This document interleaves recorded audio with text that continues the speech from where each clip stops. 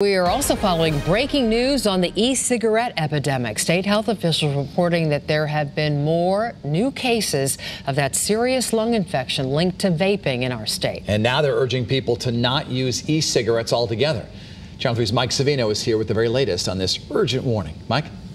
Yes, Denise and Dennis, 6 more people here in Connecticut have gone to the hospital, bringing the total to 11 just here in our state.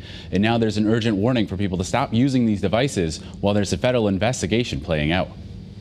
And while it's safer than tobacco products as far as products of combustion in the lungs, there apparently still is significant toxicity that we are seeing more and more of.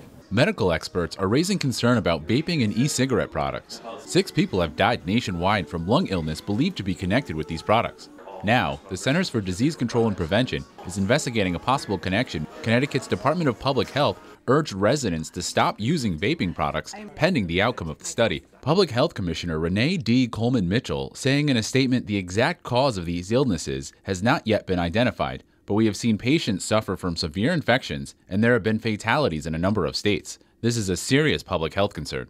According to DPH, more than 450 cases of lung disease nationwide have a possible connection to vaping or e-cigarettes, including 11 here in Connecticut. But Christine Mazzata, owner of Vapor 9, says vaping has traditionally been safe. Vaping has been around in this country for over a decade, and we haven't seen any of this occur until right now. Mazzata suspects the issue is people adding THC or other chemicals on their own.